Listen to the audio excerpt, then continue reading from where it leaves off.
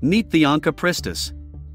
It is an extinct genus of sawfish that lived during the Cretaceous period, approximately 95 to 70 million years ago.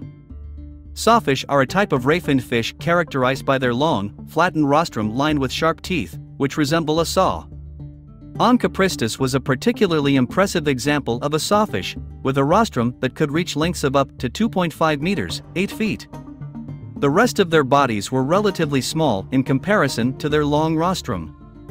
Onchopristis, like many other Cretaceous creatures, went extinct at the end of the Cretaceous period, around 70 million years ago. The reasons for its extinction are not entirely clear but could be related to changes in sea levels, environmental conditions, and competition with other marine life. Fossils of Onchopristis have been found in various parts of the world, including North Africa, Europe, and the Middle East.